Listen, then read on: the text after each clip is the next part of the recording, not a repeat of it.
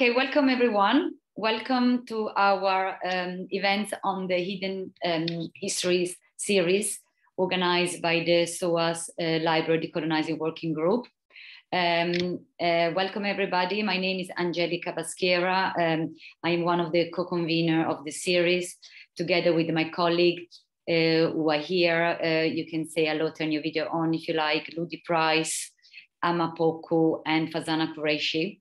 We are the co-convener of the series. Hello there. And we are very pleased of the result of the series, which was launched this year. And we have had 5 very successful events. And we're hoping to continue the series in the next academic year. It's been really inspiring to hear many different stories from many different individuals and organizations. And as some of you may already know, the aim of the series precisely to bring about the hidden voices, the hidden histories of people from the African, Caribbean, and Asian communities in the UK, diaspora communities and beyond, to talk about their own experience and share vision of decolonizing knowledge production, and therefore documenting the voices and experiences of diaspora communities. So that's a little bit about the series. And I mean, some of you probably followed us before. We had, as I said, quite a few events that are all captured on our blog that perhaps Rudy, you might want to put in the chat, the blog link. And if you miss some of our events, you're welcome to go back to them, because these events are recorded tonight as well. The event is recorded. Therefore, if you miss some of the previous one, please do go and listen to them.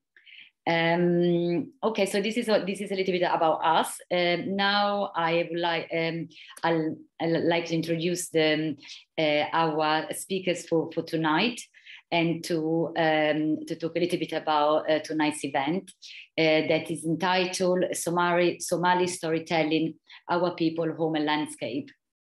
As probably most of you know, Somalia had a long history of upheaval, and there was a civil war in 1991 that created a situation that one of the biggest humanitarian crises of recent times, and a very huge amount of people, diaspora, had to relocate across the world, really. And it was an incredible moment in history that tonight we would like to reflect on and to talk about that experience, but also the experience of those that had to leave Somalia at that particular time, who were probably very young. And we have here some of the panelists that I'm going to introduce you now. So our first panelist is Abira Hussein, who is a curator of digital and virtual realities exhibition of Somali cultural artifacts and images from before the Somali civil war.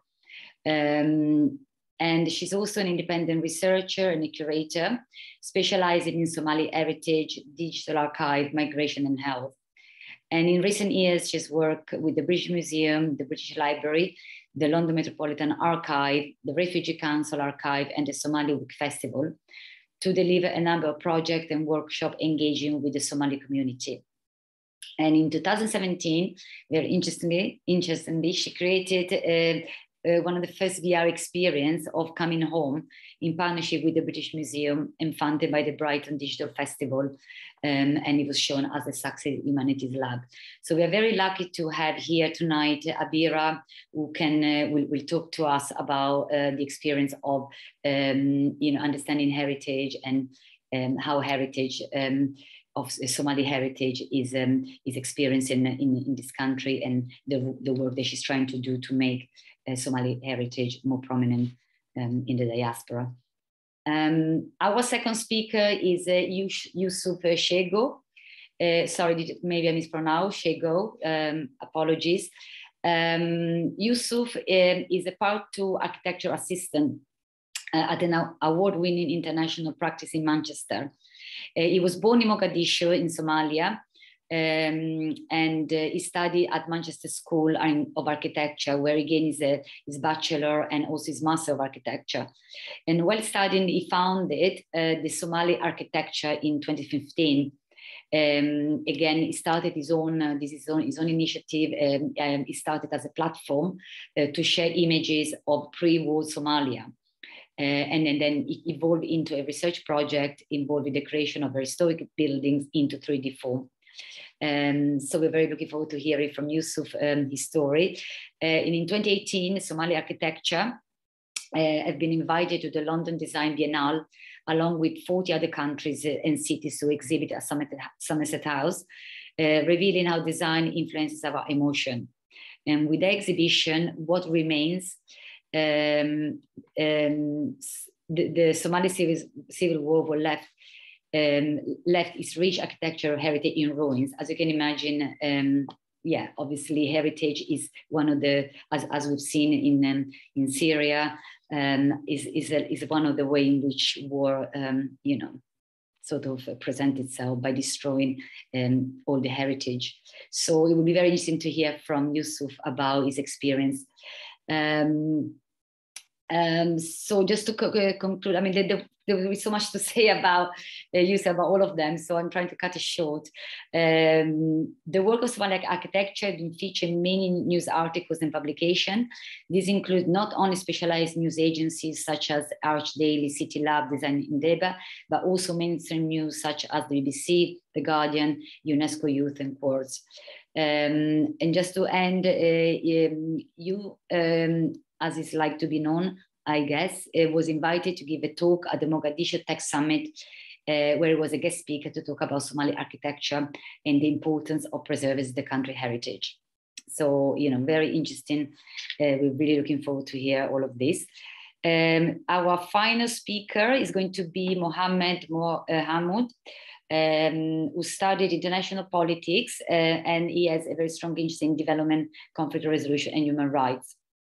So it comes more from sort of political development studies background and human rights. And he's the founder and published author of an international platform called Somali Sideways. So again, he developed this platform that began as a photo project, which was looking at repositioning the perception of Somali in the diaspora.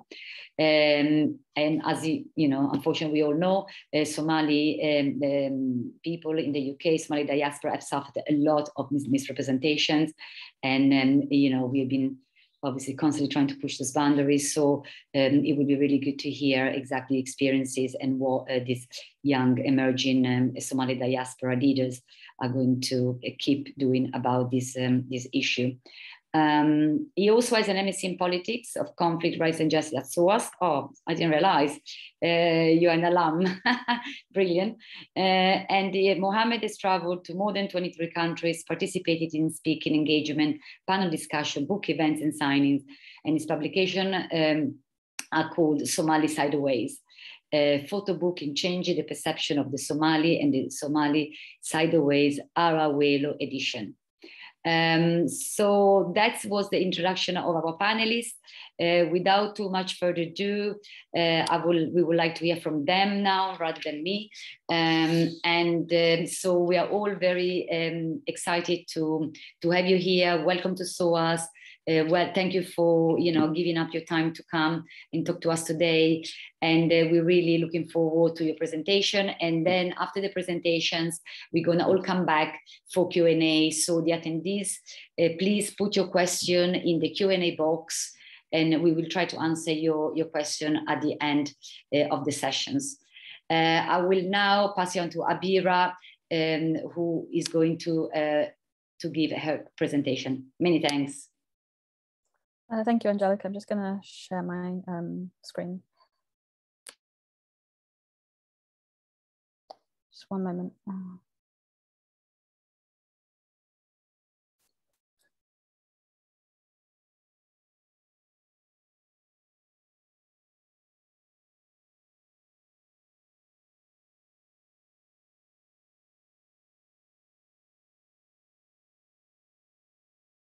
Can everyone see my slides?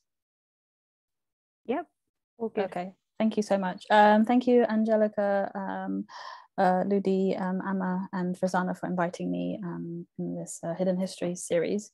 As Angelica mentioned, I have an interest in Somali heritage, being both from Somalia, but also in understanding how diaspora communities develop a sense of belonging and identity, particularly in countries that were once colonized their own. And so I should say that I'm not an archivist, but I'm interested in the process of archiving and curation, and how that plays a part in how we engage with our culture and how others perceive us. And as the theme relates to hidden histories, I was particularly interested in how history is hidden through the process of categorization, the discipline of anthropology and ethnography, and also the process of colonization and how that led to the construction of museum and cultural spaces, in a way by design, created the other and defined us as an inferior, quote unquote, kind of culture, and how that persists today in our experiences when we engage with these cultural spaces. And so initially my contact with kind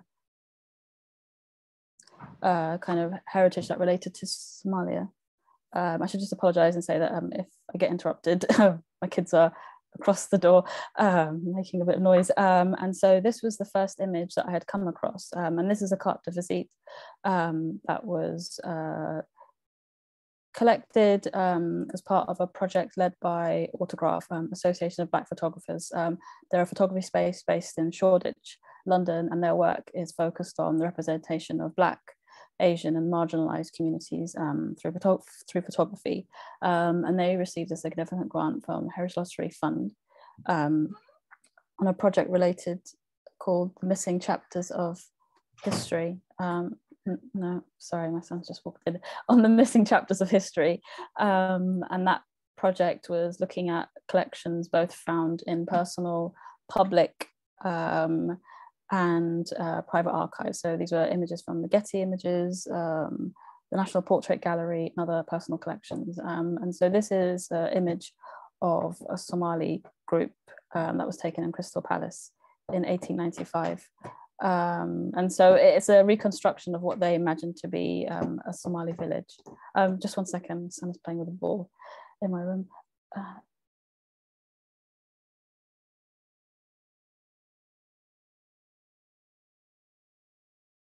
I'm just going to have to carry on. If you hear a ball bouncing in the room, please just ignore it. And so this was a reconstruction of a Somali group, and this is typical of how, I guess, how the colonized were represented and brought over as a kind of curious display of what was over there. And so this was the kind of the first contact that I had. And I guess the initial feeling was actually, this isn't something that I understand of my culture in terms of how it was kind of constructed or reflected. And so part of that was thinking, well, this is the only representation I have of Somali heritage. How do I think about constructing one that reflects how I experience my heritage, but also is from the perspective of the Somali diaspora. And so I was particularly interested in, and we just had this image without much information surrounding it, any kind of metadata, or as the metadata in referring to kind of any other kind of contextual information about the people, the individuals.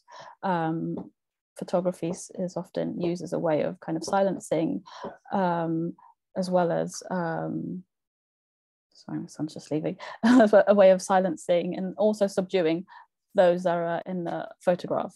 And so I was reflecting on how we're not named in records, and also thinking about how the process of archiving, kind of how things are catalogued also fail to kind of name the people. And I reference Sadie Hartman's work when she was in her book, The Venus Two Acts, reflecting on kind of records related to enslaved African Americans, when all she had as documentation was ledgers, kind of notes about the individuals, sometimes quite violent, and then thinking, well, how do you construct a history or a narrative or a way of understanding what their experiences were when these are all the records that you have.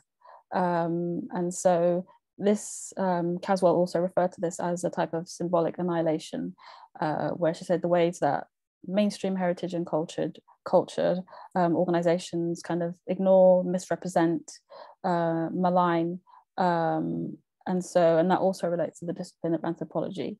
And I was really interested in how this legitimizes power, enabled power to kind of continue, as well as thinking about how then when you come across these records, how you can use it as a tool to either tell different stories, as well as how we can use archiving to bear witness to other stories as well.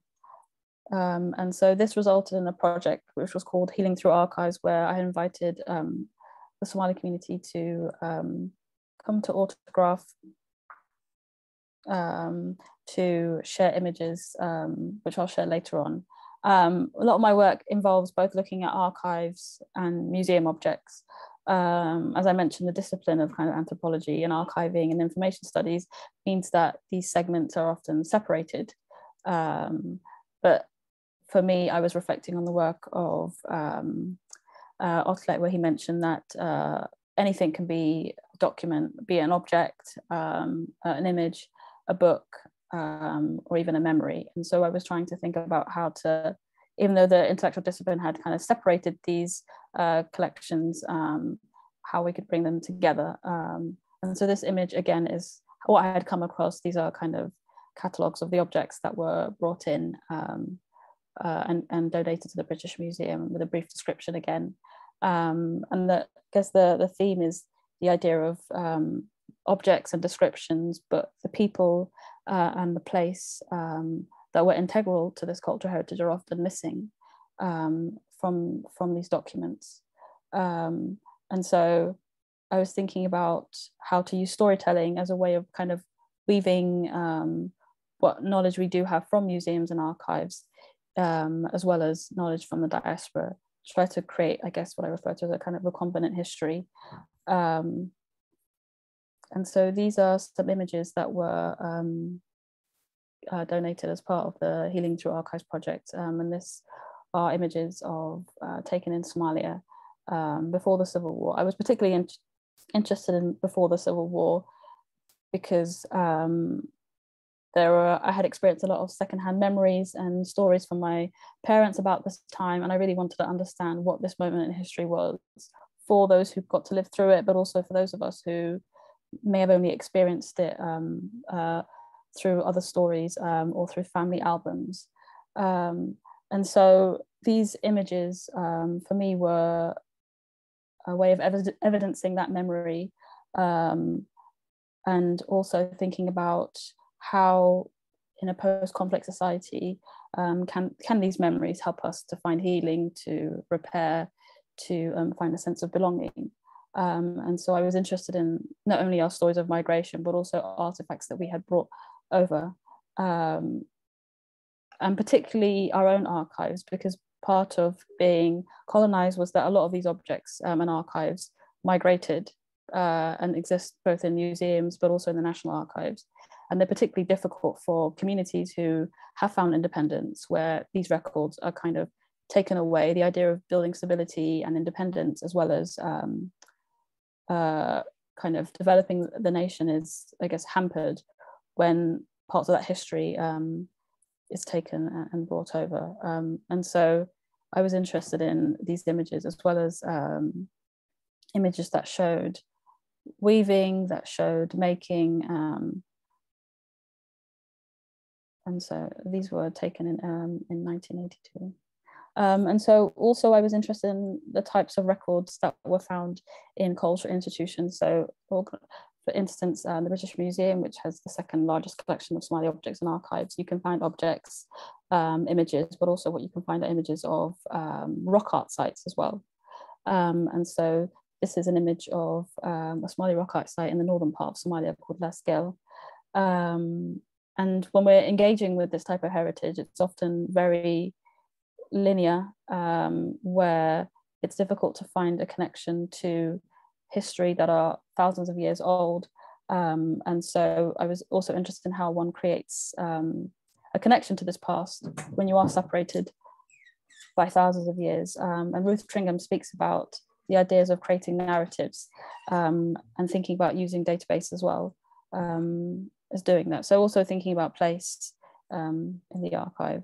And so this is an image of a project that the beginning of an image of a project that we did that was looking at Somali objects.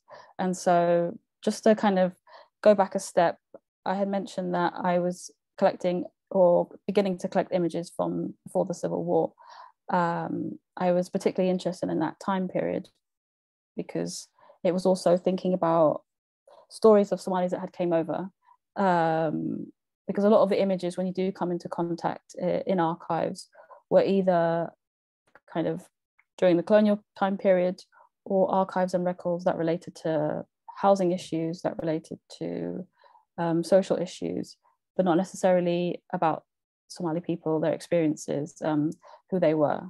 And there were other archives that you can find within the Maritime Museum, which relate to cruise registers lists.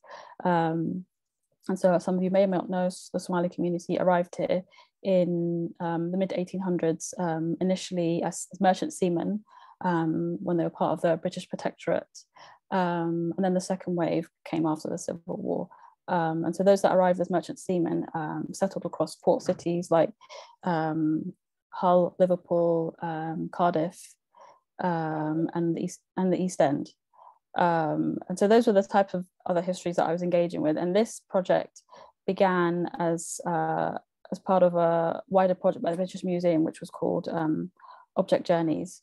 And that was exploring how, as they refer to, source communities can better tell their stories or engage with museum collections. And so the focus of this collection was thinking about Somali pastoralism, which is a significant part of Somali heritage. The environment across the Somali regions, especially the northwestern part, is quite arid and dry, and so significant portion of the Somali population is nomadic, and a lot of that meant the creation of objects that were both mobile, that they could carry with them on the back of their camel, and so it was utilitarian, but also it was really richly decorated, and so the majority of museum objects that are collected from Somalia were ethnographic objects, and so that played a significant part of this display. But part of the issue was that these objects and how they were displayed created a sort of a binary, in the sense that we were working with the museum, but it didn't really reflect how Somali cultural heritage is practiced, considering that oral history and orality plays a significant part of Somali heritage. It was the mode of how knowledge was shared, how information was shared, and a lot of these objects, particularly in their making and their use, would be associated with work songs, which are often held in the British Library. And so there was a bit of tension around, well, actually, these objects are quite static, and they don't really reflect how Somali heritage is practiced. And again, even though museums are kind of trying to move away from this idea of their difficult past, still when they're engaging with, as they refer to as source communities, we're still being documented. And so that kind of led to the project, which you can see some of the engagement activities, called the Nomad Project, which I worked on, which is thinking about the use of digital as a way of being able to think about representing multiple modalities and experiences using an online platform such as a games engine. I know I don't have very long left, so I'm just going to show a quick video of what the project was about. Hopefully you can hear.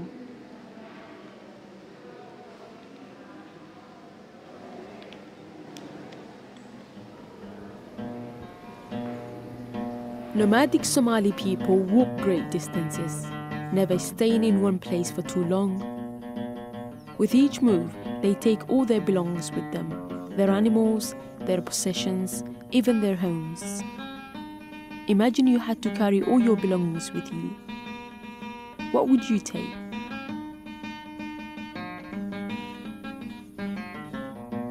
We would like to invite you to spend some time with a nomadic family, to see the objects and hear the songs which are part of their everyday lives.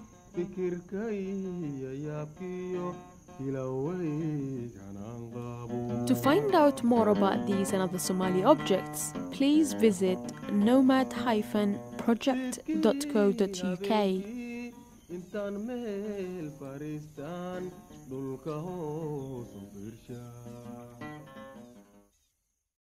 And so the experience that you saw was a mixed reality experience, and it was thinking about how to use things like motion capture, digitized objects from the British Museum and archival sounds to create an experience that reflects how the objects might have been used, the people that would have used them, and kind of thinking about time and place as being important to reflect that. And that also led to workshops where we shared experience, because part of that was thinking about trying to decenter this this experience and this cultural heritage from museums to community spaces.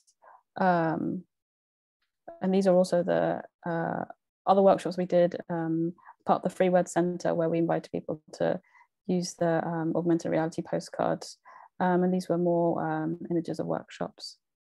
Part of the project was also thinking about teaching digital skills, and as well as thinking about how to democratize access to the heritage, was also the tools to be able to document as well.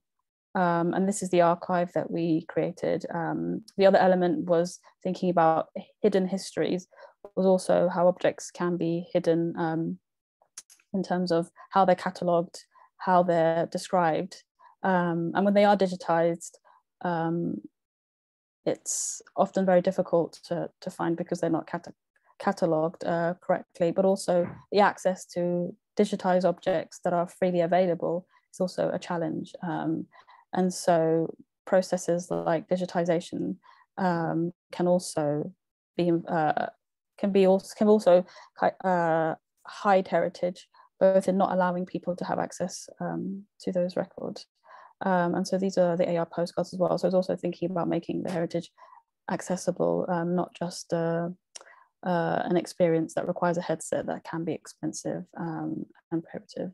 And this was also just trying to explore how everything connected together, both in the immersive experience, digitization, and the learning. It was very much about trying to decenter the museum space and make community spaces and events integral to both the sharing of the cultural heritage, but also where the work was happening. So thank you. And I'll stop now. And then I'll introduce, invite the next speaker, Yusuf Shago, to speak about Somali architecture. I'll just stop sharing.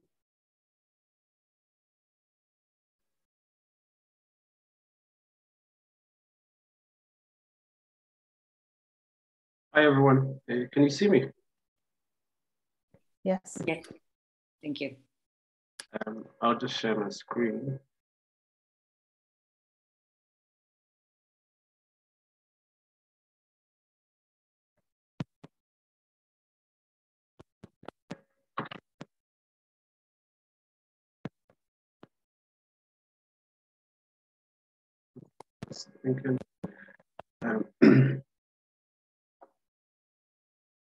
So my name is Yusuf Shero, and I'm the founder of Somali Architecture. And I'll try to summarize what Somali architecture is, what we've been up to, and the challenges we faced over the years. It's been exactly 7 years since we started Somali Architecture, but before I started back in 2015, I first went back to Somalia in 2013. I was still second year of university student the other time. And before I went there, there wasn't a lot of architecture available on the media or anything that I could research about Somali architecture. And at the time, usually for our family holiday, we go to Mombasa, Kenya. That's where a majority of my family are. But this year we decided, let's go to Mogadishu. I'm studying architecture. I want to see what's out there. My brother was working there as well at the time. So I decided to go to Mogadishu, the city I once called home. Every afternoon when my brother finishes work, I would go around the city with him, and we are a family of bakers, so he would usually tell me when he was young where he used to sell traditional Somali food on the streets and everywhere, and he knew about the city quite well, of how it used to be before the war. And he would describe how amazing it was, and how it used to be called weapon of the Indian Ocean, and the Switzerland of Africa, just to name a few. But for me, it was very difficult to imagine this city actually existed, or there could be such city as he was describing. But what he was describing was this image, or just one of the few images. Where we took the picture was just behind the building here. And so this is what he was talking about. This is what my whole family talk about when they say Mogadishu used to be an amazing city. The same picture was taken from a Hotel Aruba, a very famous hotel in Mogadishu before the war. It's completely destroyed now. And I recently had one of my friends, you would hear a lot of stories from the hotel, but recently one of my friends from Mogadishu said, this is where his parents got married. And this is Hotel Jibba, looking back towards Hotel Aruba. This is where my grandfather used to work. And again, when we were young, he used to tell us about what the city used to look like, the delegators or other nationals who used to come to Mogadishu, the basketball players, the international basketball players that used to come, USA and everyone here. And for me, when I was researching about these images, you would usually go, you have to dig deep. You have to go to books. You have to go archival images, libraries, few of them, the British Library, or some of them in Italy. So if you search for Somalia on Google back then, you couldn't really find anything that was what the city used to look like. This is just one of my favorite buildings, the ex-parliament. It just shows the multicultural, the cities, how the multicultural city used to be, different architecture, different faith that existed in Mogadishu, and it still exists in Mogadishu. And this is what remains of that building. And when I went back in 2013, this is what I was seeing throughout the city. It felt like you were walking in a war museum, just the historical part of Mogadishu. There's a lot of development, but it was quite sad to see once very important buildings to be left off like that. This is what's left over the hotel. It's completely gone now, but some of these buildings have been rehabilitated, and they're in a good condition at the moment. And going back to multi-faith, what the city used to be, this is the Roman Catholic Church. This is what's left over the church. Mogadishu used to have at least, it used to have 3 churches, and it's mind-blowing to, for a city like Mogadishu to have 3 churches. 2 of them were destroyed just before the war, this being the last one. And this is what's left of the lighthouse of Mogadishu. But despite what's going on, despite what was going on back in the days, the city was growing, and this is what the city is at the moment. This was taken in 2013. Mogadishu, will become one of the most populated city in Africa by 2050, as a lot of people are moving into cities. You can see Mogadishu being one of them because with the drought and climate change, you can just see how 75% of a worldwide population going towards city, and Mogadishu is a good example of that. Unfortunate that we don't have the infrastructure to deal with this influx of population. And now for over 2 years, I've been collecting images of what the city used to be like. I didn't know what to do with them. I had like a lot of gigabytes of images on my laptop. So now it's 2015 when I started my master's at Manchester. And we were looking at a 2 weeks workshop looking at Manchester after the World War II. There was a lot of master plans that were envisioned for a lot of cities in the UK. Some of them did got realized, some of them not. And my group, education precinct, so the universities, both universities of Manchester and the Metropolitan, these are just few sketches of the master plan that were envisioned. They did the presentation at the town hall to showcase what these cities could be like after World War II.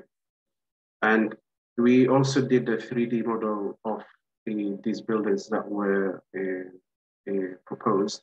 Some of them were built. Some of them were built but then demolished recently. And we did visuals of the show putting the Manchester weather or the UK weather. We also did an exhibition for it at the university. And these are just some of my classmates, and Ahmed Musa and Ahmed Jami, who later became, Ahmed Musa later becoming a very important part of Somali architecture. And then going back to, so now I have the inspiration, the images of Somali architecture. So how did making these models come to be? So I first looked at the church because the church was probably one of the most documented buildings in Somalia. You just search anything to do with Somali architecture and the church was the most available from construction to demolition. At the time, I was very busy at university and I really loved the project, and to the point where I was thinking of dropping out of university. It would have been a disaster, thank God. I started hiring people to work with me. I didn't think of it, architecture would become a startup. I was asking my tutor for advice because he was teaching us at the time. And he said, just either do it yourself or hire someone to go along with. And the majority of these buildings, some of them are destroyed, some of them still there, some of them rehabilitated. This is the image of the lighthouse. And so from one building to a whole city, some of these buildings are very detailed, some of them just amassing, and some of them, we were using Google Maps and OpenStreetMap to locate them where they are. And we didn't really have the resource or the money to actually do a proper survey of these buildings at the time. From one building to one district to at least 3 districts in Mogadishu. So now I have all this, content things, archival images, 3D model. It was too good for me just to keep hold of it for myself because I just wanted to see what's out there, or if anybody would be interested in such a thing.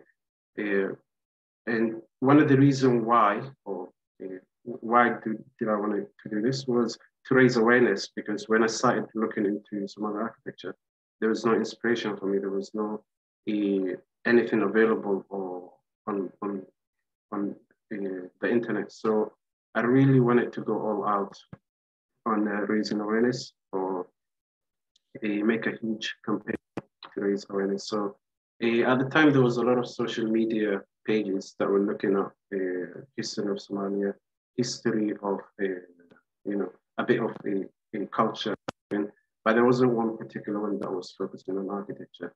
And so it was just resharing everything that I found. Now, a lot of these images were available on the internet, but they didn't have a story behind it. Nobody really did a detailed explanation of what they are, why were they there.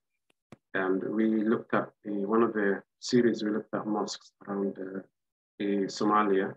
And mosques really mean a lot to me personally, because when I was young, so after the war, born in Mogadishu, and then we moved to India, and then it just close the city, and then we moved to Barawe. Now, when we were in Barawe, every time there was like explosion or there was like fights between two major tribes, a lot of people used to run towards the mosque, and people would be like, "Oh, this is a safe place. You know, nobody would come here." It was a sanctuary place for, you know, neither of the tribes will come into the mosque, you know, to start a fight or anything like that. So until now, places of worship, including churches or other places of worship, I really love, just me personally, I'm just from architectural background. I'm just a huge fan of it. So still, like with social media, we still didn't make a huge impact because there wasn't like a place where all these information were located. So we did a website for it, where this is where Hamid Musa, one of my friends, he comes to play. And so just again, platforms like resharing 3D model. So if you're wearing a VR, actually be able to walk around these buildings in a human scale. And then we use Snapchat filters. I won't go into detail, but it had a 50 million view just to raise awareness, just to show, hey, there's a lot of interesting buildings in Somalia, and this is just a few of them. And now this is where, so we have the 3D models, we have the archival images. We thought, okay, let's get into the media. Let's showcase these buildings, and you know, let's see what the media will say about it, because usually the media are interested in either destruction, specifically for Somalia, they're either more interested in destruction.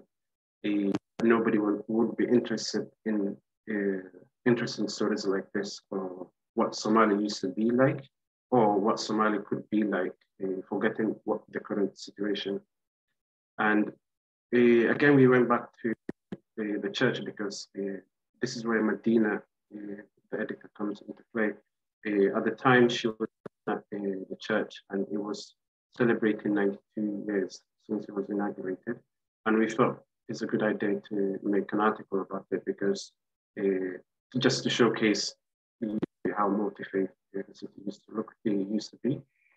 And we did a proposal for it as well. And one thing we didn't know was the site still belongs to Roman Catholic Church, or the Italians, so it's the Roman Catholic Church. So no one can actually build anything in the city, in this area. And another building we looked at was the National Theatre. This one has been refurbished now, luckily. This is how it to be just after the war, like the roof was missing. We did like a few visual. As architects, we like to showcase like from our research stage to what it is right now, and then what it could be. So we just wanted to envision, especially as young architects, we were very ambitious. Like we really want to make a difference, and if not us, who else would make a difference to our city? And not only looking at single building, but going further, looking at the whole city, or a few other cities in a few other areas within the city, looking at the international airport. This is all done like with the student budget, student timing, so we didn't really have major, you know, these images, they take quite a lot of time to make, but we just did because we were having fun, or we like doing it. And so in the press, I recently came across was, this is what we found it very challenging. So this is something that we came across recently was, if you search for Mogadishu on the internet, you will see a lot of because of the media or the Western media using Mogadishu, this is what you would see. And then if you Google Mogadishu in Somalia, you would see the good side of Mogadishu. We thought it goes back when I was starting research. I'd never Googled Mogadishu. Okay, and it never crossed my mind to Google Mogadishu. So we found it really, really challenging to get into the media. So we did like the article of the church, and then we got like, we sent it to almost 50 journalists to have a look at it. None of them got back to us until at Daily. They said, hey, we are, you know, what you guys did are quite interesting. And I think it's worth it to publish. And finally, we made it. You know, it was big at the time for us anyway, and we finally made it to mainstream media at Daily, which is showing Somali architecture. So it's something that's not distraction, something that's not politics. Completely different to your everyday Somali news, which is the architecture. And then the rest followed, or other people followed. From that, I'll just quickly run through these. So we did an exhibition. Again, part of the raising awareness, it was quite interesting to be invited to this biennale or exhibition, because we just wanted to showcase architecture, or we just wanted to showcase the interesting part of Somalis. And it was an emotional state. How does design influence our emotion? And I remember when I first went back to Somalia, it felt like you're walking in a war museum. It was really achievement for us to be exhibiting these countries. And again, it was visited by 200,000 at the Somerset House, just as part of our campaign. Some of these countries had a budget of £250,000, whereas we were using student finance and crowdfunding money to participate in the exhibition. And then we did another exhibition in Manchester. This is looking at Mancunians in Manchester, artists, poets that lived in Manchester. Again, we attracted a different audience in Manchester as well, showcasing architecture. And a lot of our audience is not just Somalians or, you know, we attract all types. We are making architecture completely something that the younger generation would be interested in. The background is quite boring, it's quite daunting to the research, but we thought, let's make it interesting. And then from that, we got another gig, which is at UNESCO, to participate at Africa Week. We were looking at innovation, so how can we use technology with heritage? And this time we're using the VR headsets to showcase the 3D model. We had a small space, so we had to become creative on how we can showcase everything. And at the time, so this is Audrey Azuli, the Director General of UNESCO. At the time, I jokingly said we should come to Somalia instead of using the VR. You can see it in real life. And she took that seriously, and she did come to Somalia. If you're not aware, but UNESCO, Somalia did not sign UNESCO convention until 2019. Before that, we were not able to assign like a city or to assign a single building as heritage. But now with the Somalia signing the convention, we're able to do that. And then I was also invited back to Somalia to showcase what we've been working on. Now this goes back to the raising awareness, because majority of the audience thought what I was showing was a proposal. What I was showing was what the city can be. Well, the video was what the Somali used to be like, and a lot of people thought, okay, that is what we are proposing. And to finish off, so what's next? I'm currently just collecting all of these information that I've been working on.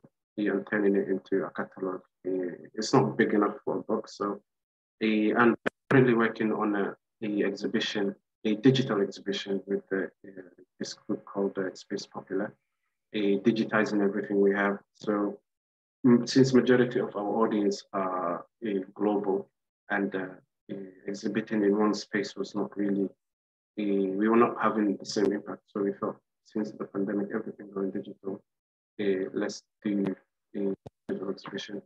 And that's me. I'll just show a quick video of the 3D model.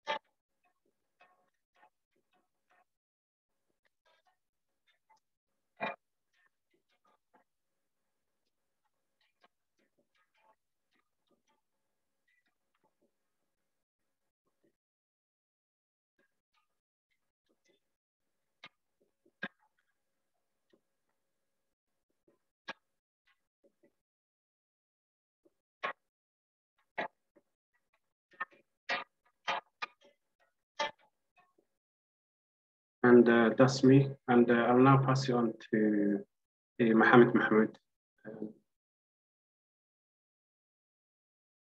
No. Yeah, Hello. can you unshare screen, Yusuf? Thank you. Hi, everyone. Can you hear me? Yeah. Yes. Okay, great. I'm going to share my screen now.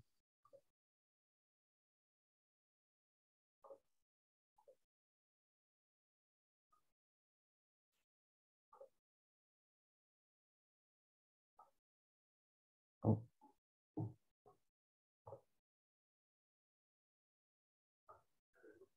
Okay, thank you guys. I would like to thank Fazana for inviting me to the Hidden History Somali Storytelling webinar series. Thank you, Angelica, for the introduction. So my project is called Somali Sideways. My name is Mohammed, I'm the founder. I'm going to be talking a little bit about my project, how it started, and where it's heading. A lot of the time, I always ask non-Somalis this question, which is, what's the first thing they think of when they hear about Somalis or Somalia or the Somali region as a whole? And one of the reasons why I asked them this question in particular is because I want them to basically give an honest feedback on what they've perceived. And a lot of the time, it's negative connotations, like terrorism, famine, piracy, and failed state. And a lot of those things derive from, obviously, from what they see online, the media as a whole, who haven't really done a good job in showcasing the Somali culture and the Somali people. And this is one of the driving forces as to why I started this whole project, Somali Sideways. So one of the things that that started this project was I was at university doing my first degree, international politics at Brunel, and I read an article in 2014, in early 2014, that Al-Shabaab committed a suicide attack near the Somali parliament, and it was a highly organized attack. And when I started reading it, I said to myself, like, why is it that a lot of the things are negative when it comes to Somalia and the Somali region? And you know, and why are most of the news coverage on the Somali region about all these negative connotations? And there wasn't enough coverage showing Somalis in a positive light. So basically, I wanted to do something about it in my own time, and there was a issue because I didn't know how to go about it.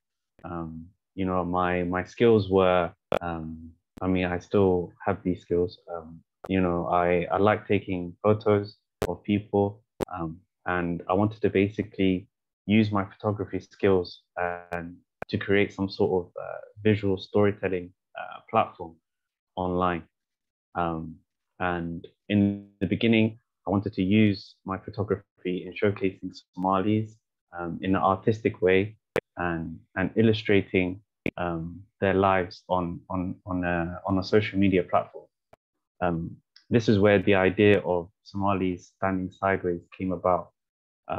I gathered some of my friends, and yeah, initially they kind of thought I was going crazy because they were like, why are you going to take photos of us standing sideways? It's a bit weird. I don't think people will understand the concept and all of that stuff. So it's safe to say that they were very skeptical about the whole idea and the whole project. But nevertheless, you know, good friends, they support you even if it is a crazy idea. So I gathered some friends of mine, and I started taking photos of them standing sideways, and I would ask a few questions about their lives, you know, what they plan to do. Some of the stories were about civil war. You know, what was it that was that made you who you are today? You know, education. So I would ask them about their educational background, or ask them about what their goals and aspirations are, whether it's business or entrepreneurship, or anything like that. So I started sharing it on an Instagram platform. So I created a logo through the help of a friend. I set up a page, and then I started posting it day by day of all of my friends initially in the beginning. But one thing I didn't realize was this project grew out of my control, so to speak. There was a lot of Somalis that wanted to get involved from around the world.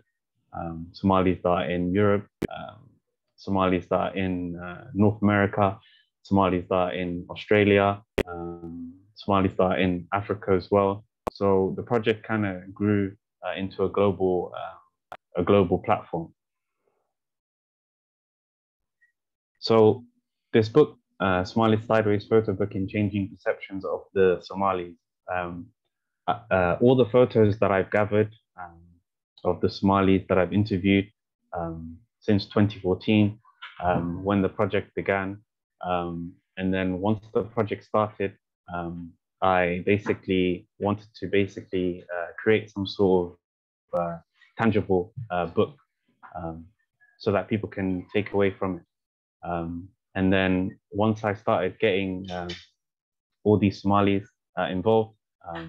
This book idea was in help of a brother called Mohammed Artan, who basically is who runs a publishing platform called Luft Press. And one of the things that was unique was this particular publishing platform focuses on Islamic and Quran sort of studies and Somali history and all of that stuff. So for him to do this kind of project was kind of new, and I've never published a book in my life. So it was kind of a unique journey for both of us. So yeah, this project, this book, project turned book, was published in 2018. And my goal was to basically go around the world. Initially, my plan was to go around the world and do book events and talk about my project to Somalis and non-Somalis alike. One of the things that was very amazing about this project was I got to interview a lot of Somalis that were world-renowned in various fields, and one of them was Ilhan Omar. She took part in the project in 2015, and she was one of the people who was very supportive of my project, and still is to this day. So at the time, she was running as a state legislator in Minnesota, and she was running a campaign so that she can win that post, which she later won, becoming the first Somali American to be a legislator in the United States at the time. And later on, she basically became a US representative in the November elections. And she basically won it. And there was a lot of other notable Muslim women that won it as well, like Rashida. So yeah, they not only did Ilhan Omar became the first Somali to do so, she became one of the first Muslim women to be elected in the United States House of Representatives. There was also a Somali famous singer called Manta, who took part in the project as well.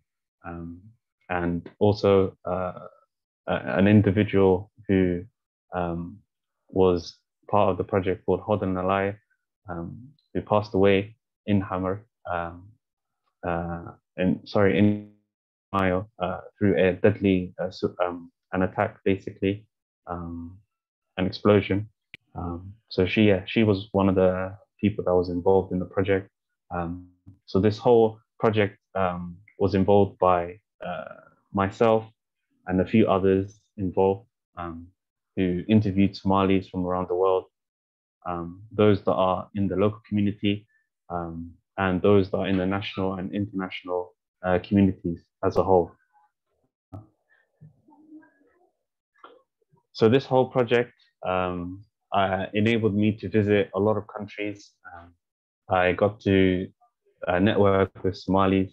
My first book event took place in London in July of 2018, and I got to visit more than 20 countries, places where I would basically support Somalis and that I've done with Somali Sideways. One of the notable places that I went to that was unique was I visited China, and my book is currently at the Nanjing Library, one of the first books to be in the African section of the library. And one of the things that was unique for them was that they never knew Somalis and their stories and the things that they've done. A lot of the time they heard about the negative connotations that comes with it. So my main objective with this whole project and book was I wanted people to change their misconceptions on how the world views the Somali region, and how the world views the Somali people. And a lot of the time, my first question that people ask me as well is, why is it that you've came up with this idea of people standing sideways? And one of the reasons why I did that was because I wanted to draw into this concept that people choose a certain aspect of their lives that they want people to share. And that's the side that's visible to the person, to the viewer. And the side that's hidden is the side that a certain aspect of lives is kept within that no one else knows. And that's the side that's not visible. And yeah, essentially remains a mystery. So this project is objective was to focus on the misconceptions, and also the book covers complex and diverse stories, such as identity and immigration, and also how others deal with the normal flow of their everyday lives. So if you have any questions, feel free to ask me. My main objective is to continue doing this, obviously due to the safety of COVID. And I always love to collaborate with other organizations, artist organizations, creative organizations, and hopefully to continue that in the future. Also, if you would like to grab a copy of the book, feel free to either message me or email me. And you can also follow my socials over there on Instagram and Twitter. So yeah, thank you very much for listening. Thank you very much, Mohammed. If you could stop sharing the screen and we can call everyone back for the Q&A now.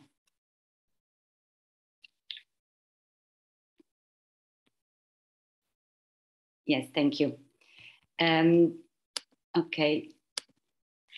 Here we go. Thank you, everybody. Wow, I'm very sort of, it was very interesting presentation, all of them. I mean, so much to talk about, and so many issues have been raised, and you know, I really don't know where to start because they were all fantastic presentations, starting from Abira, you know, with the historical and the archive, which resonate so much to me because I also work on archives, and then going into the more contemporary situation of perceptions, which you know, it ties in so well in this presentation. So yes, it's extremely interesting. You know, very pleased to see all these things taking place, and you know, we will definitely trying to collaborate with all of you, absolutely, because this has to expand. You know, everybody should really take it on board and try to connect with this type of initiatives. So I won't speak too long because yes, as a role of chair, you don't want to take over. But there were a lot of comments, very positive comments in the chat. Our audience, if you have specific questions, would you like to put them in the Q&A, or if you raise your hand, you can even, I mean, we don't have, we have like a small audience, so I'm happy to people to say the question if they prefer. So you can raise your hand. There's a question in the chat. There's a question in the chat. Okay, so let me pick it. Okay, sorry. All right, yeah, so we have a question here from Ida Ajvayanis. Hello, Ida. Ida is one of our colleagues at SOAS. She's actually been chairing some of these seminars. So thank you so much, Ida, for joining us. And thank you for your question, which I'll read it out. So Ida's question is, thinking of COVID and how it affected Somalis in London, did you get to document a hidden side that we didn't see in the news? We saw Uber drivers and bus drivers hit, but was that all? So yes, very interesting question about, yes, the contemporary situation, how Somali were affected.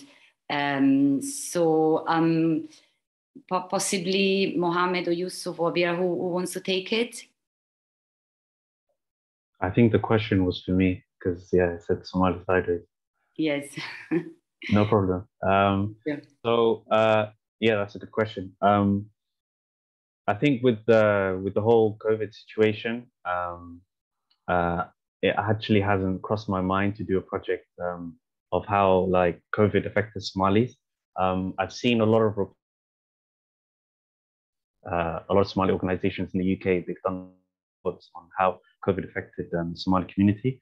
But I think it would be a really good idea into basically showcasing the stories of how what they went through, the struggles they went through with COVID.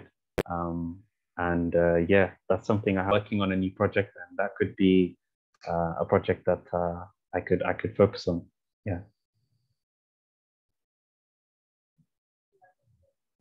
Anybody wants to add any comment?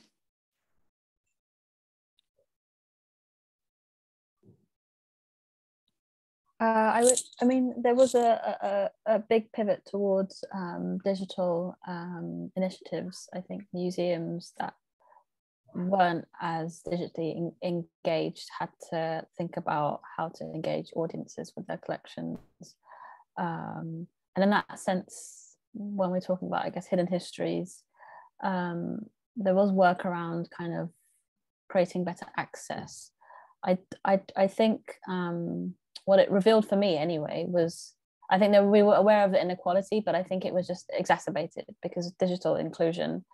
Well, there were issues around digital inclusion, around digital literacy. And so kind of some organizations were able to pivot and to be able to support kind of Somali individuals, but I think some activities completely ceased and they haven't continued.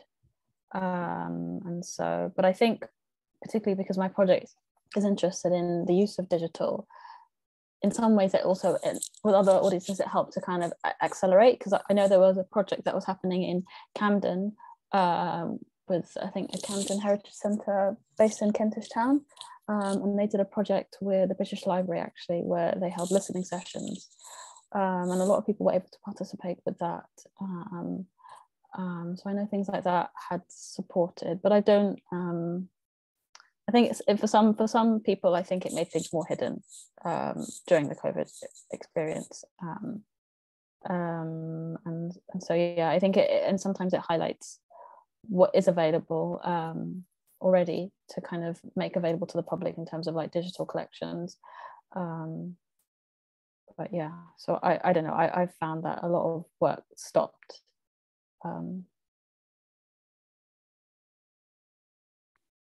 Okay, thank you. Okay, I have a question for Abira. Abira was, because I'm very interested in how you're looking at the archives, and how, you know, in the UK, yes, this idea that the archives, it's about sort of documenting the British experience. Many times I hear this sentence, and that's always struck a chord, because to me the archives are actually the experience of so many different people, and as you said, the big problem is how do you bring out the voices that are completely hidden, and they are you know, sort of been hidden by this idea of the one missionary or the one colonial that collected and therefore owns but actually inside the collection there is a lot more to unpack, and I'm interested in this idea of how do we go back to the archives and take out the voices, as you suggest. So I would like to hear a little bit more about your views on that, and how we can bring, you know, youth organization of diaspora organization, and bring them to the archive, and then revisit, rewrite, reinterpret the archive that we have. Well, that's my PhD research right there. That I don't have I wouldn't say I necessarily have the answer. I think for me, the archive, yeah, historically, well, I mean, we think about, a lot of my research has been interested in like what is the purpose of archiving in what we understand in terms of the West, of museums, and I guess as some of we understand, it was part of the story of subjugating people across the East and the global South. And so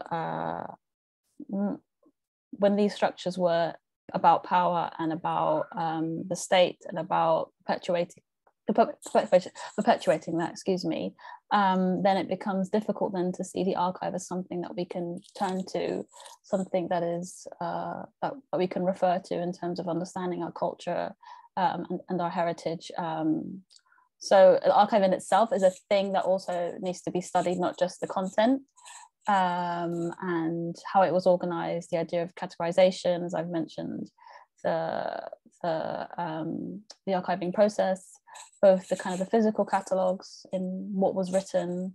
You know, I guess these disciplines were designed to be able to make them scientific, and so a lot of my research, what was lost in that process. And I think people and their stories, and so for me, the object or the archive doesn't become something that's just about understanding. It doesn't become a way to classify people. It's I guess I want to use the object in the archive as a way of being able to examine and use it as a tool to be able to examine that history, that entanglement with colonialism, with empire, with commerce, with people's stories, and to be able to explore that hybridity through things like storytelling. I referenced Saidiya Hartman in her book Venus in Two Acts. She uses something she calls critical fabulation, which is a type of storytelling to try to imagine what the people were, what their lives were, and so part of that then for me is working with the Somali diaspora really to understand what these objects mean to them, what stories, what poetry, what other history can we draw from these objects, and how to use that as a way of being able to talk about wider issues as well.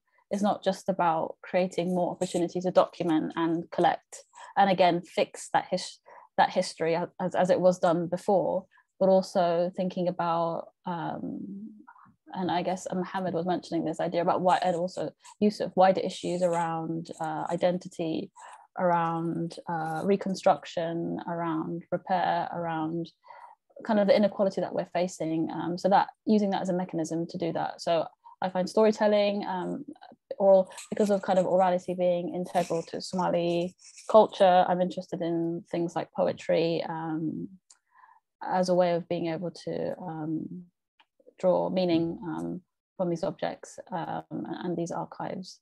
And I think working with young people, the thing that we found was that for them, they may not necessarily have a lot of, well, they feel like they don't. I mean, they may have stories. Sorry if you hear kids screaming. You may hear stories about Somalia, but it's often from your parents.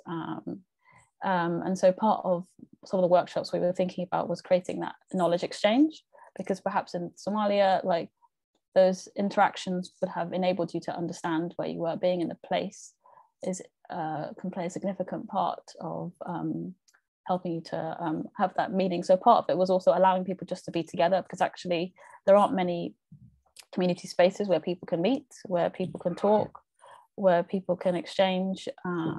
People are kind of isolated physically. And so we were thinking about using digital, WhatsApp was also something that we were interested in as well as a tool, because that's how at the moment people share information, through voice notes, through messages, also looking at social media as well. I guess also thinking about using digital platforms that people are comfortable using as well. So I guess part of our work is acknowledging the history that is in museums, but also thinking about other ways of being able to connect that knowledge with what exists outside of museums, both in people's memories, in movement, and finding ways of being able to connect people to that. But I don't know what fully the answer to that question is. I'm still trying to think about But I think storytelling can play a big part, and just being with each other, I think, is important as well. Yes, thank you so much. Thank you. Definitely answer my question, and it's an open question in the sense, yes, it's a big question. It's about finding ways, and I think you do have an idea of how to find new ways of understanding this idea of history museum, even the idea of the museum. What is the museum? How can we change this vision that we had that static for so long? Anyway, I have my colleagues with the raised hand. So there was Ludi. Ludi, you had your hand raised for a while. I don't know if you want to come in, or yeah, and then it was Farzana also. So Ludi first. I don't know if my question would need a long time to answer, but I was just going to ask Yusuf if he had any stories that he could share from people who have seen his work and remember how the city used to be before, when they were experiencing it, whether it brings back memories for them and things like that. Yeah, usually very, very small. During exhibitions, people will usually come to talk about their time in Mogadishu before the war. So some of these people have never come back in. And I've recently been getting contact by a lot of ex-Italian soldiers that were in Somalia. The soldiers or just the Italian family that used to live in Mogadishu.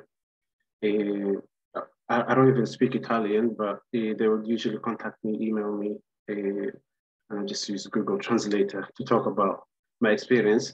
But yeah, a lot of people do contact to tell me their story. A lot of people, what they call, they used to do like road trips around Somalia, from the north all the way to south. I think back in the 60s, the security guard who was at the London Design Biennale, his family used to live in Tanzania, I think. And then when, what's his name? The dictator, Amin something. You were, yeah, so the dictator, yeah, that one. So when there was a lot of fights during that time, I think a lot of Indians were being kicked out of their houses, businesses, and this guy, he was British, but he had to leave Tanzania, and it was either go to Kenya, East Africa, Kenya, Uganda, or Somalia. And at the time, Kenya was also going through a really interesting period. So his only option was to go to Somalia. And, he said he was so welcomed, his whole family. And this guy is a very random guy at the museum. He was a security looking after our exhibition. Another guy, I think he was Christian, and looking at the church, they used to come there with their family, Sunday service, and Sunday service. They used to go to the Mogadishu church. They had a lot of images, but yeah, I do at least once or twice a month. I do get people sharing their story about Somalia. Usually, and a lot of them have a lot of images of what the city used to look like before the war. And you will never, ever, ever think that there was a British or American family that lived there in Mogadishu. And yeah, it's just very, very fascinating.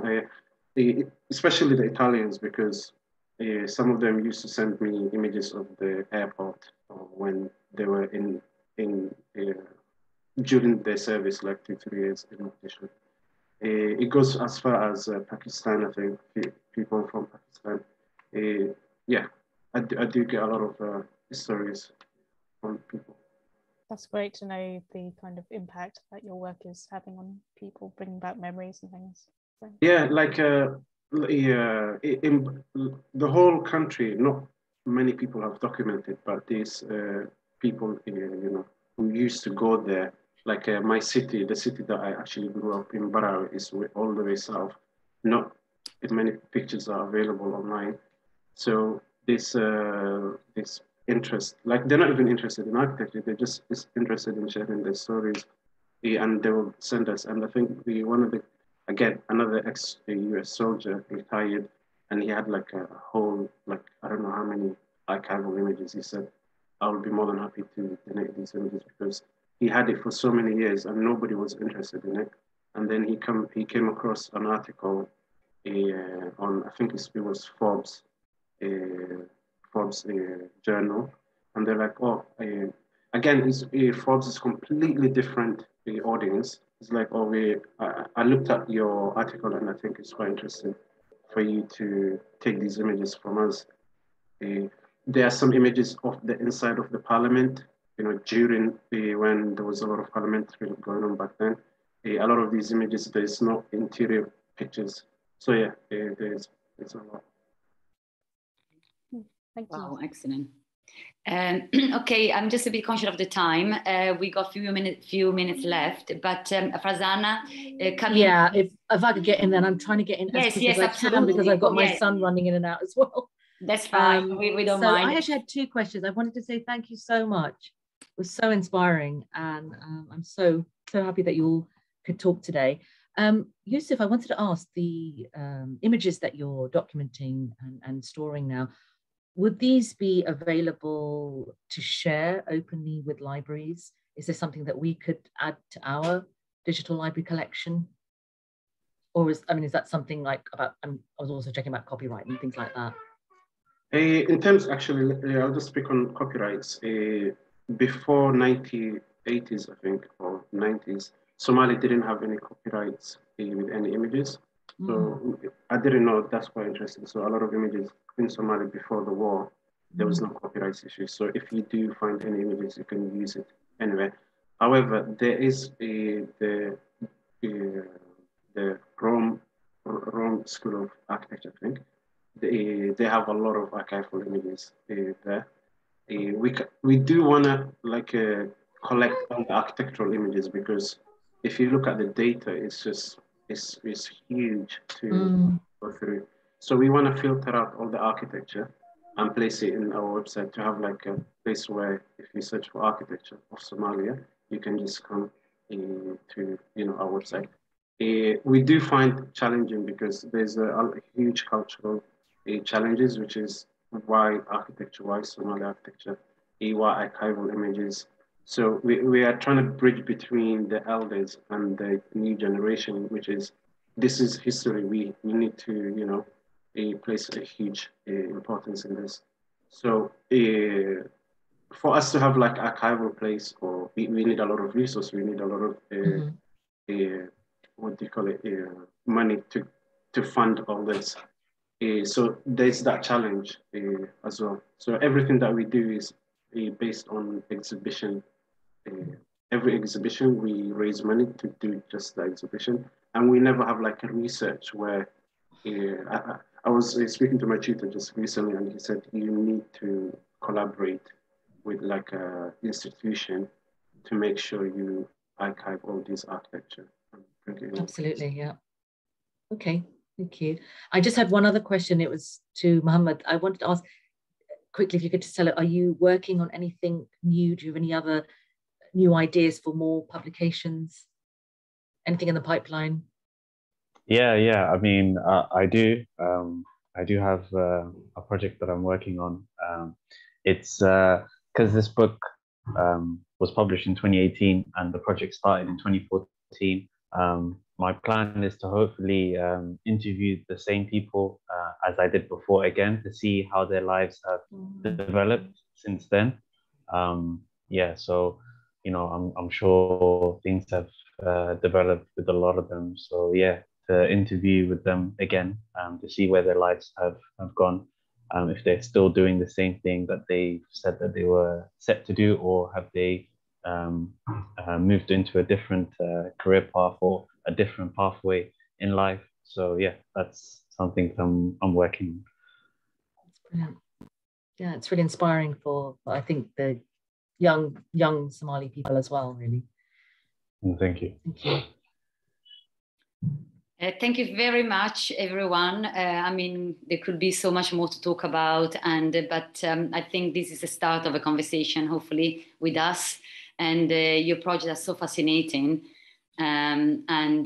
So, you know, we really will be thinking about, you know, how to take this forward and possibly, you know, bring at other events or other ways in which also for you think about SOAS, possibly an institution if you need one to support you.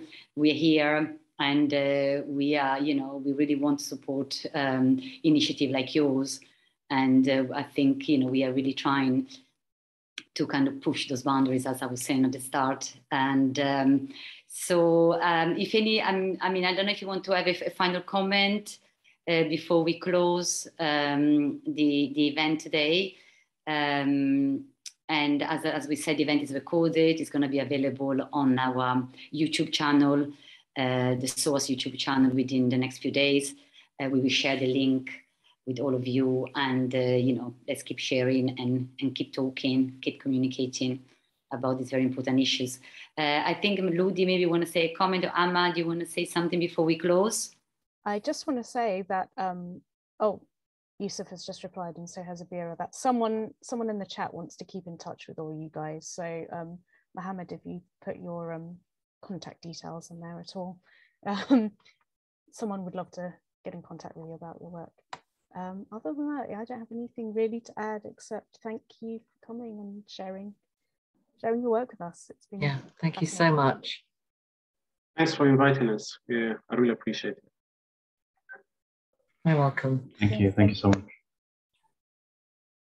Okay, thank you everybody. So we close the event and thank you so much for coming. Some of the attendees have already left, probably had to dash off, but we did have quite a big audience earlier. Yeah.